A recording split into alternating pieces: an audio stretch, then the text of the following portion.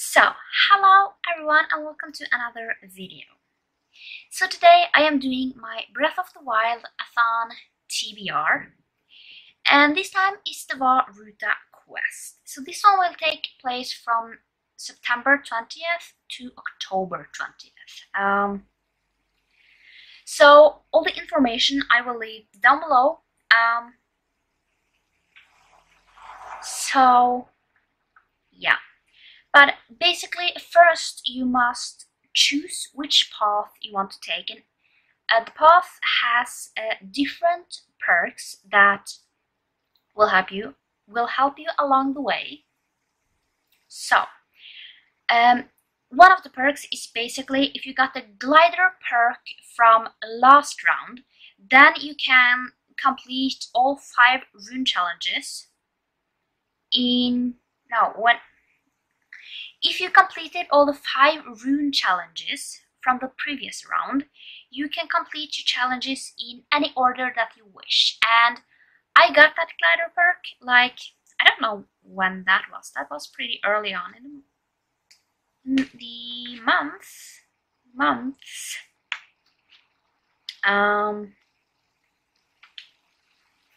It was in May.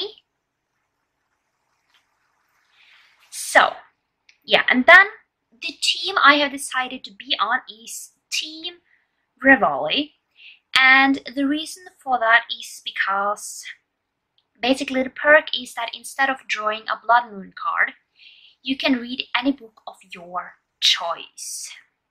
So I just felt like that fits perfectly, just because I have so many books that I don't want to leave anything into, randomness. So there are basically 8 different challenges, but 5 are like challenges, and then you have 3 bonus challenges. So basically you only have 7 different like reading prompts. One of the bonus challenges is basically that each book you read must have a different genre.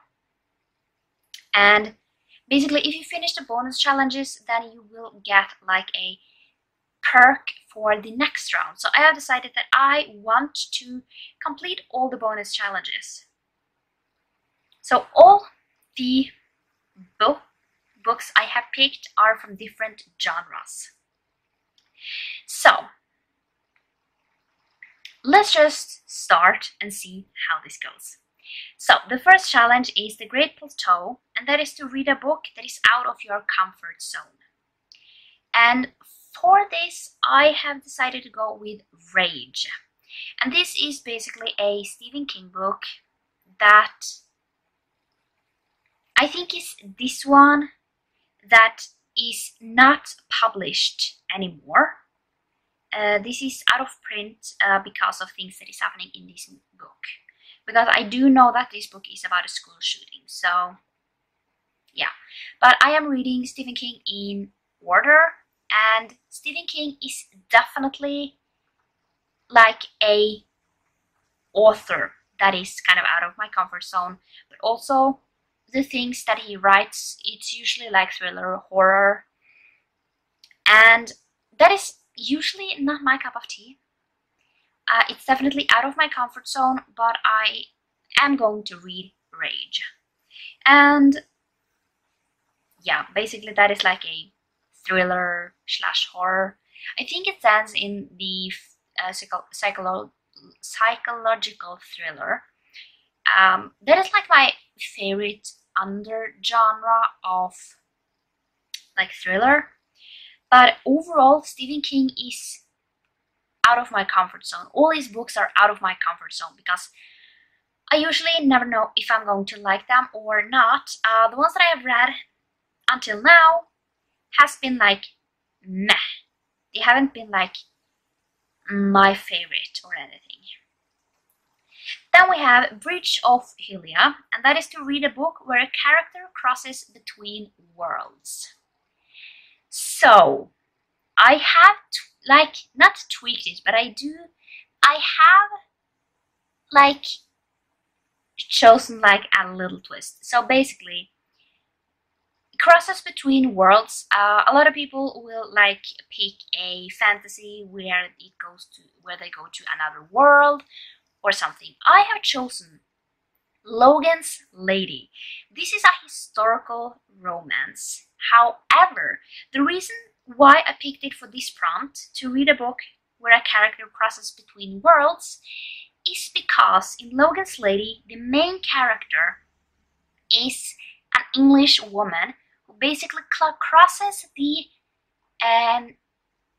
Atlantic to a different world, basically to America. So she crosses to go to another world. So that is kind of why I chose this, because basically one of the things that is that like on the book, it says 2 worlds. So hopefully that one will fit. I haven't read it, so I can't tell you.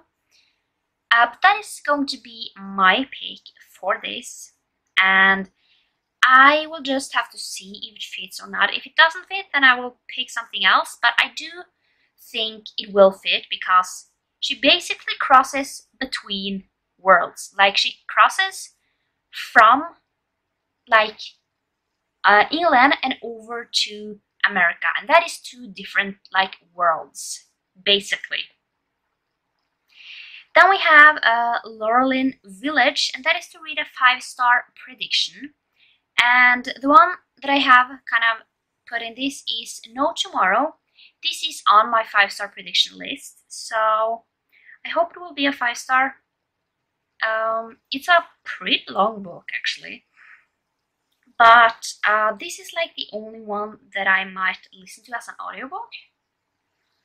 I don't have that many audiobooks on this list, so I'm just trying to, you know, get to it. And No Tomorrow is a romance, so that's a different genre than a historical romance. Those are like 2 different things, because historical, this one is like a contemporary romance, so it's 2 different things. So yeah, hopefully I will like this.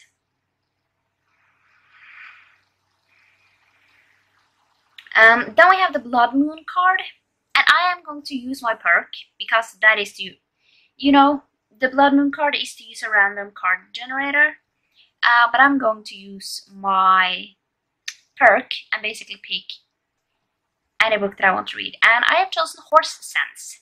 So this is basically in the Saddle Club. This is a kind of like middle grade / children's book. And basically it's about these 3 friends, and they like riding horses. So yeah, here we have middle grade / children's book. So this is a totally different genre again. So, and it's also, you can call it a contemporary, and that is like something different than romance again. So, but yeah, middle grade is also like a, yeah, it is a genre. So then we have Divine Beast Var Ruta, and that is water buzzword. So like water in the title, water on the front. So yeah. And I have decided to go with Water's Wrath, and this is the 4th book in the Air Awakens series, and this is so good. And basically, once I saw that it was a water buzzword, I was like, this is the only book that I think that I have that I can use for this, that I know of.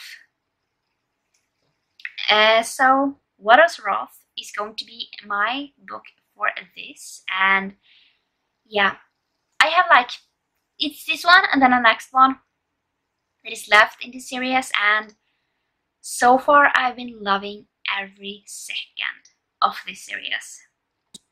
Then we get over to the bonus challenges, and the first one is Dueling Peaks Tower. That is to read a book centered around a rivalry or a competition. And I thought about this for so long, until I remembered that Catching Fire is basically, you know, centered around the competition. So in Catching Fire, you basically get like a Katniss and Peeta goes around after their competition, but it is also centered around a competition, like at least like almost half the book, I would say.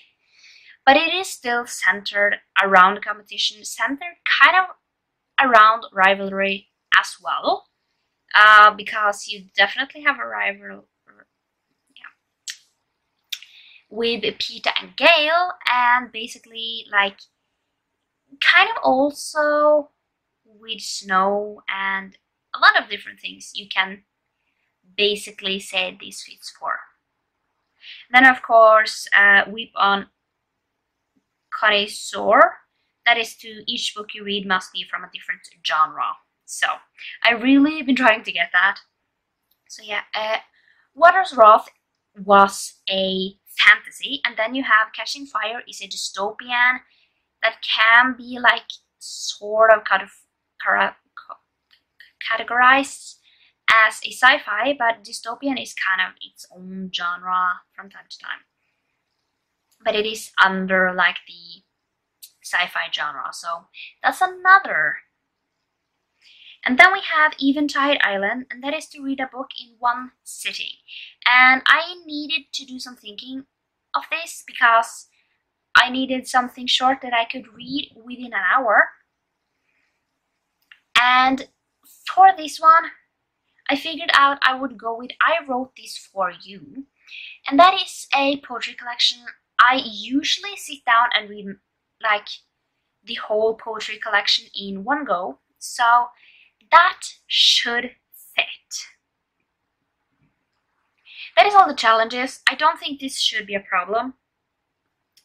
7 books might be like a week of reading because I usually do read a lot of books. So yeah, but I might try to space it out a little, but almost every single one of these are like books that I have been planning on reading in September. Like none of them are like October plans, they are only September plans.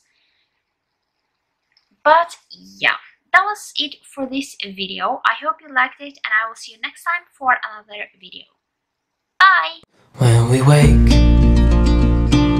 hear the birds and see the sun. Side by side our fears are done.